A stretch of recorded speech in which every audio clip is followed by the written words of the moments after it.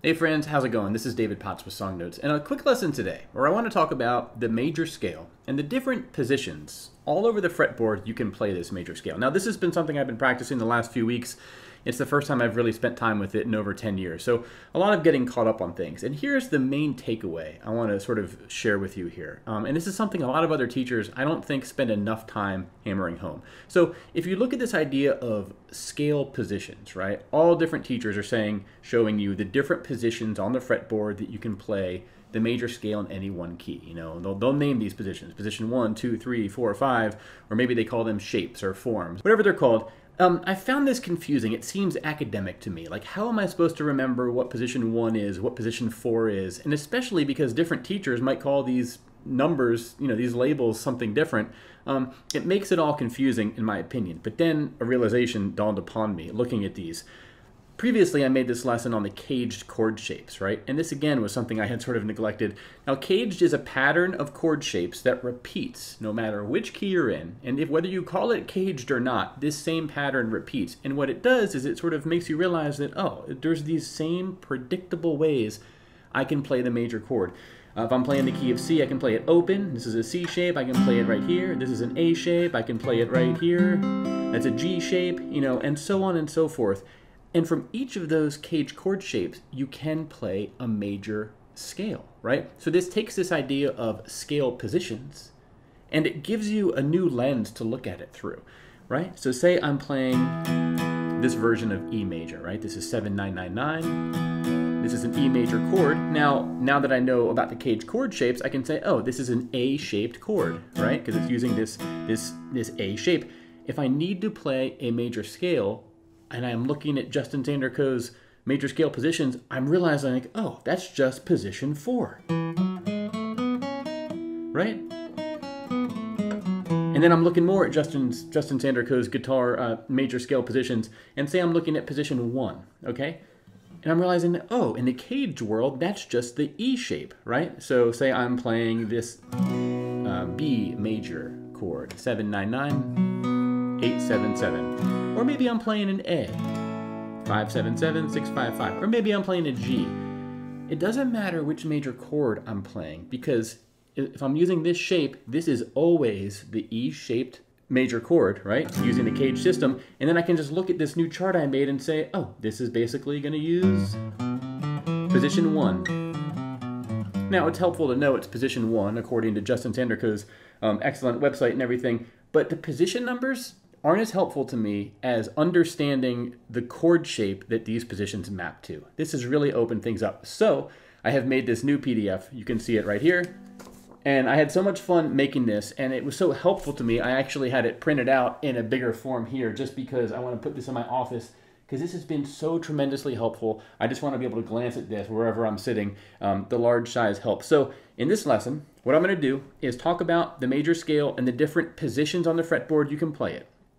Okay, now I'll call them position 1, 2, 3, 4, 5 to map, for example, to what Justin Sandercoe teaches, but I'm less concerned with the position numbers and more concerned with how these position numbers map to the caged chord shapes. So if the idea of caged is new to you, check out my lesson on that. It's lesson 385 on my website. I have this printout you can get, and it basically shows you how these forms repeat over the fretboard. There's a video lesson that goes along with it. I'll also say, if you don't have an understanding of the 12 notes too well in the fretboard, I have a lesson on that as well. This is lesson, what is it, 356. This is a good one just to look at the fretboard and get an idea of where the notes are and understand how they repeat.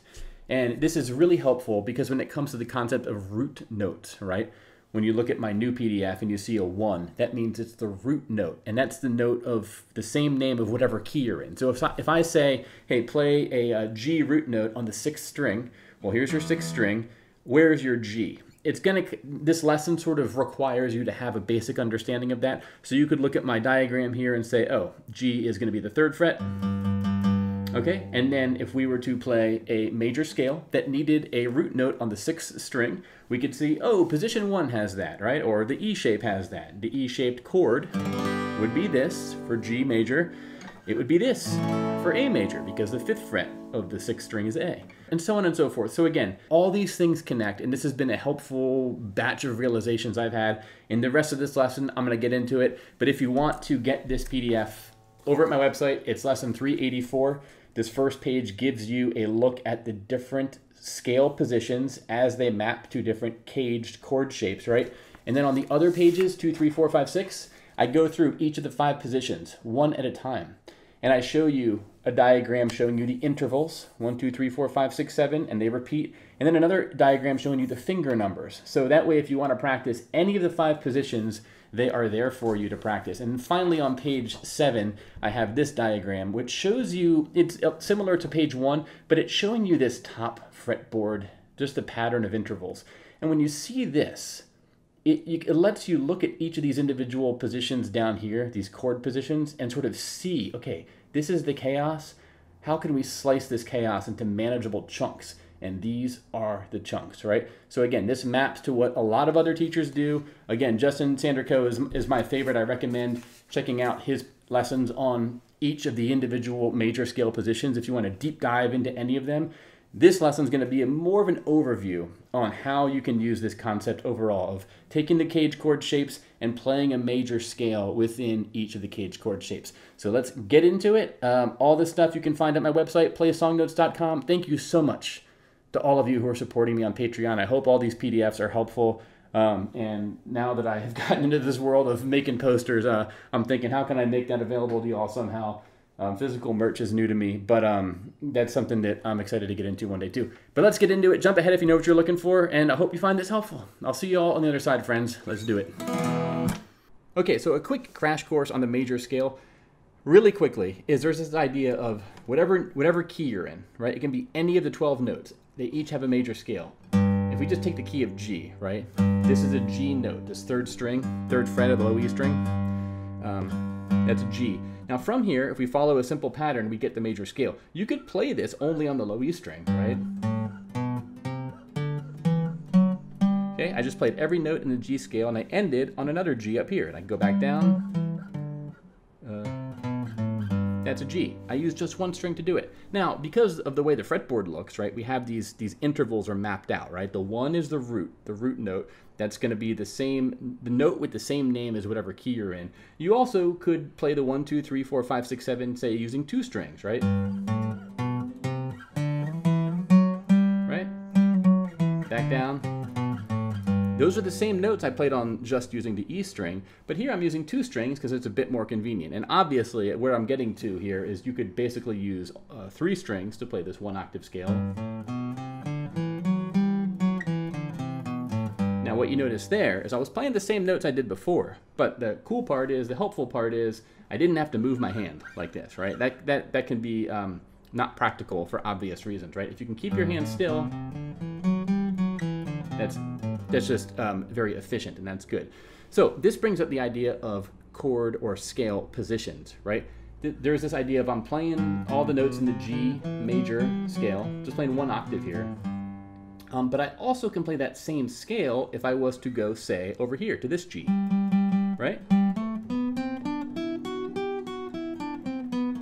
Again, I didn't have to move my hand around. I sort of found a G note, I played a 1 octave scale. I also could do it right here. I'm going to look at my cheat sheet and make sure I don't mess this up, but this one would be, whoop. Okay, again, I played all the notes in the G scale. So what I just did here, what I just did here, what I just did down here, those are all different scale positions. There exist many positions to play a scale on guitar, a major scale. Now, again, you might be saying, okay, that's great, but that sounds like show-offy and complicated, and when would I ever need to know this stuff? And I was right there with you. But here is the real kicker, right? Now, folks will give those positions names like form 1 or shape 1 or position 1, but again, what does that mean? Like says who and where are you getting that number from? What does the number mean? And how am I supposed to remember that form 4 is this or shape 3 is that? But here's the cool part. When it comes to CAGED, the idea is if we take our open chord shapes, right? Our C major, our A major, our G major, our E major, and our D major. These are the only major chords that can be played with open strings, right? Where some of the strings are not being pushed down. You can take those chord shapes and you can move them up the fretboard. and you can basically play other chords using a shape that you might recognize as a D. For example, this one, right, a D major chord, right? A long time ago, I watched a friend play Free Fallin' by Tom Petty, and he was going like... And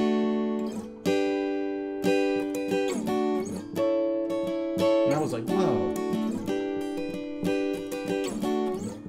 Right? All he's doing is going from second, third, second, which is a D major chord, and it's also using the D shape. And he's sliding this D shape, but he's doing it up to 7, 8, 7. Right? And that's a G triad, basically. And if you go 2 more frets, that's an A triad. And this is what helped connect the dots with CAGED for me very early on, was this idea of you can take a chord shape and you can slide it up. Another one is the A chord shape, right? If we were to slide this up, say we slided it up to the 5th fret. Okay? Now, we also have to slide up this 5th string, right? Because it's open when we play an A. But if we slide that up also, say we go 1 fret further, so we're going to do 1st, 3rd, 3rd, 3rd. That's 1/2 step up from A, which is an A sharp or a B flat. If we go 1 further half step, that's a B. If we go 1 further half step, that's a C. We can go up to a D, we can go to an E, we can go to an F, we can go to a G, we can go to an A, and it repeats, okay? The repetition is a magic part. So that's how CAGED works. It's these chord shapes that just repeat. I have a whole separate lesson on this and a whole separate PDF you can get over on my website. Now, here's the cool part, is no matter which of these chord shapes you're using, the CAGED chord shape. So say again, we're right here, 7, 9, 9, 9. This is an E major chord. It's using an A chord shape in the CAGED parlance of our times once again. But we can play a major scale based around that chord shape. And this is the main idea here.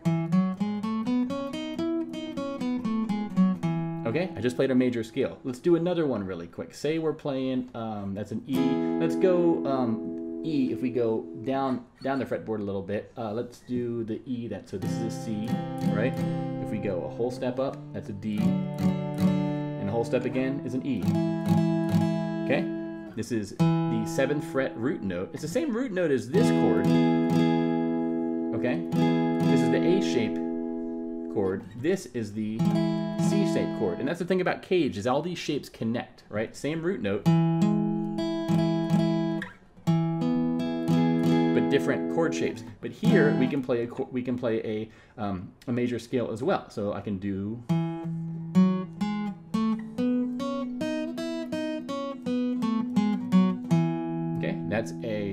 That's an E major scale played in the C shape, which is position 3, according to my PDF. That also is an E major scale using the A shape, which is position 4, according to my PDF. So that's the main idea here, is that for each of these CAGED chord shapes, you can play a different major scale based around that shape. And it's just super helpful to understand. Now, what is position 1? Who's naming these things? Why are we starting with position 1 and where is it? Here is the best way I understand it, okay? You know how when you read from top to bottom and left to right? I think with guitar, a helpful way to think about it is, you know, as we extend our arm and strum, we start with the thickest string. So what's the lowest note on guitar? What's the starting point note? I think this lowest E string, open, okay? It's an open E. That's like the starting, I would say it's the lowest in pitch note for sure. And arguably, let's just say that's the starting note of all the notes on guitar. If we were to go from thickest to thinnest and from the end of the fretboard up to the top of the fretboard, that's like the starting point. Now, here's the deal. If we were to play a major scale using the lowest possible note, that would allow us to play a major scale and not involve any open strings. And when I say open strings, I mean like if we were to play a G major scale, open A string, open 4th string, okay, and then open 3rd string. Let's avoid any openness here, because that makes things more complicated. If we were to do a major scale and play it at the lowest possible place, the lowest possible shape, position, it's going to be this position right here, position 1, okay, the E shape. It's based on this shape right here, which if you recognize, this is an E major shape, just slid up so that I'm barring the 2nd fret. Okay, this allows us to play. Okay, so because it's the first place that we can play the major scale, if we're starting at the bottom of the lowest string and we're looking for that first opportunity, I think that makes sense to me that we'll call this position 1. This is the first place you can possibly play it. Now, all the other position numbers, position 2, 3, and 4, they're going to be based on being an extension of the prior position. Here's what I mean by that. Look at shape 1 right here, position 1. Okay, I just played 1 octave up to this note. Now, if I can also play a major scale from this note. Whoop. Okay, so this is position 2 because it's an extension of position 1. And you can look at my chart here and see that they're connected. That sort of, this note is in position 1, and it's also the start of this is the lowest root note in position number 2. And then likewise with position number 2, we can keep going. And then from this root note, we can make another scale going down. Whoop, da, da, da, da. Okay, and here, so this is the end of position 3. This is the C shape. And then what's after C shape is the A shape. I already played this one.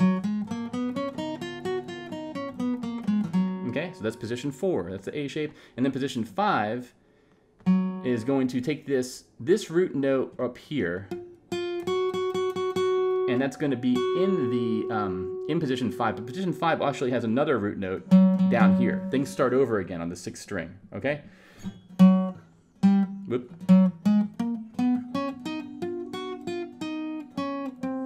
I'm embarrassingly bad.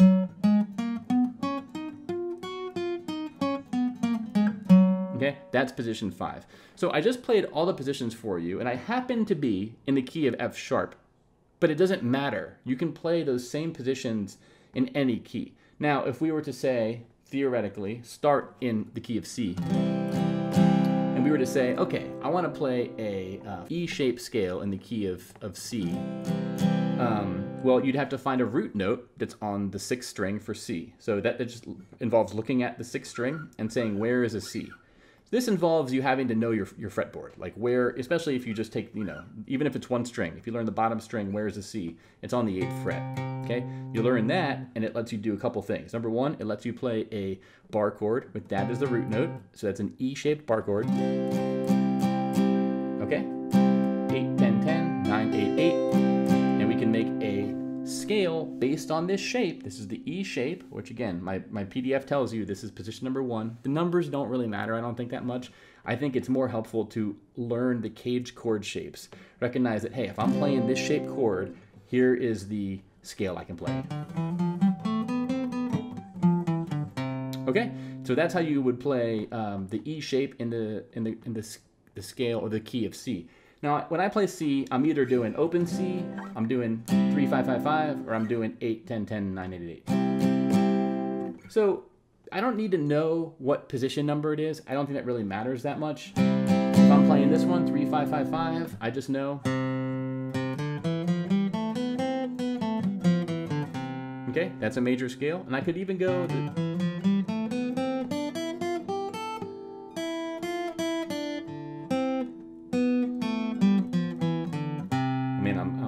flying blind there. So anyway, again, take the chords you know, different parts of the fretboard, and if you happen to know, hey, I like playing D up here on this 11, 10, 10. This is a nice little D triad I like to do. What if I want to play a little major scale based on this D root note? Well, I can just look at my chart here, find this is a 1st string root note. Okay, that's position 1. Okay, and I can play that D sort of scale there. So this is how I recommend, this is one way I recommend looking at things when you're learning the major scale. Okay, there's lots of ways to play the major scale in any given key, and I would recommend using these CAGED chord shapes as your sort of launching point. Okay, yeah, in a perfect world, you can play all these forwards, backwards, blindfolded, whatever, like drunk, you can do little complicated skipping third intervals like that. I can't do that, right? And here's how I'm approaching it. Here's some practical practice tips that I've picked up from watching a lot of other folks and just spending a few weeks playing here. And a lot of folks say this. They're like, here's the 5 chord shapes. don't feel like you have to learn all these equally. Like start with one, maybe start with two. For me, the E shape and the A shape are the two that are the most helpful. And the reason for that is those have their root notes on the 6th string and the 5th string, okay? And I just talked about this. For example, I can play C on the 8th fret of the low E string, C major bar chord, or a B, or an A, or a G, right? You can play so many with that shape. And then it's helpful to know if I'm playing the A, I can play an A chord, do that little run right there, go back to an A chord, it sounds good. Then the other one is the A shape, which is this one. Okay, this is a D major chord using an A shape. So learning that E shape and that A shape. In my experience, those have been the natural first two to learn. From there, you can just be aware the others exist. And just that can be enough for now. Just worry about one or two if you're practicing your scales. And again, this concept, you don't need to know these back and forth. Just knowing it exists makes it super helpful. Okay, so if you look again on page 2, 3, 4, 5, 6 of my PDF, I will show you the chord shapes with intervals on the top and then finger numbers on the bottom. The finger numbers simply represent which finger you typically use or traditionally use when you're playing that chord. I'll just do one of these for an example. The key of A. If we do an E-shaped chord on the 5th fret, right? An A major chord. If we're to play this scale, right, and we look at our finger numbers, index is 1. I'm not going to do my middle by itself. That would be rude. This is 2. This is 3. This is 4. Okay? Look at this chart, and you're going to have to do your homework with regard to you know, which key you want to play and where you want to start. But say our 5th fret is where our middle finger is going to be. Okay, that's going to be an A major, because this is an A note, this is going to be an A major scale. Now, so the first finger is going right here. The reason that the 2, the second note, the note with the 2 in it on the low E string has a black background is because it's a root note. So that's going to be our home base. Okay, so we can go up. So 2nd finger, 4th finger. Then we go 1st finger, 2nd finger, 4th finger. Okay? 1st finger, 3rd finger, 4th finger. So that's just one octave. It's from the root note to the root note. These are one octave apart from each other. Get my PDF on the 12 notes if you don't know the idea of an octave. Basically, these notes repeat. Okay? Whoop. Ah, man. These notes repeat. I do bad at demos sometimes. But anyway, 2nd finger, 4th finger, 1st, 2nd, 4th, 1st, 3rd, 4th, 1st, 3rd, 4th, 2nd, 4th, 1st, 2nd. Then we can go from 2nd to 4th and back to 2nd if we want. That's basically how you do these fingering guides. Some of these chord positions are more crazy than others, but they're all using these 4 fingers. Okay? Now, the one thing I'll say about finger positions is use these as guidelines, like I always say here. You can deviate from these sometimes, because sometimes you're going to either be in a weird position on your guitar, or you're going to be wanting to slide or do something crazy, and you're going to need to favor a certain finger to set you up for something good. So don't be locked in by these chord finger mappings. This is more for just like if you're developing the skill of finger dexterity and being able to make a clean sound. It's important that you do this. Right? But then once you start learning riffs and everything, like I'm learning this riff right now, it's in the key of D.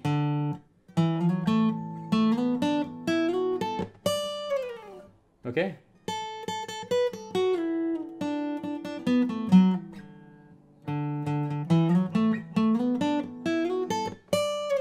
I've been practicing that riff a lot. I'll save it for a future lesson, but the main thing I want to say about that is I am doing my finger positioning there based on the needs of that riff. I know from this finger, I need to do my 3rd finger, and then slide it up to 2nd to 4th. Okay, so I might be violating certain rules here and there, but it's all about context. So the finger positions are just guidelines, but again, the intervals are the really important part. I think it's super important to learn this. No matter which key you're in, the 1 is going to represent your root. Okay, that's your home base. The 1, the 3, the 5 together are going to make up the major chord. Okay? You have multiple 1s and 3s and 5s usually in each chord. But as long as you have just one of each, that makes it a major chord. Now all the other tones, 1, 2, 3, 4, 5, 6, 7, 1. Okay, all the other tones are part of the major scale, so if you're practicing the complete major scale, that's fine, practice them all, but just know that the 1, the 3, and the 5 are going to sound the most stable. And that just has to do with the way that our ears work and what we, we're raised in a Western society where major chords sound good. I'm not a musicologist here, but just know intervals are helpful to learn, because as you change key, it doesn't matter which key you're in, the intervals are a constant. The 1, the 3, the 5 are always a major chord, right? Adding a flat 7th, which is the 7, you see,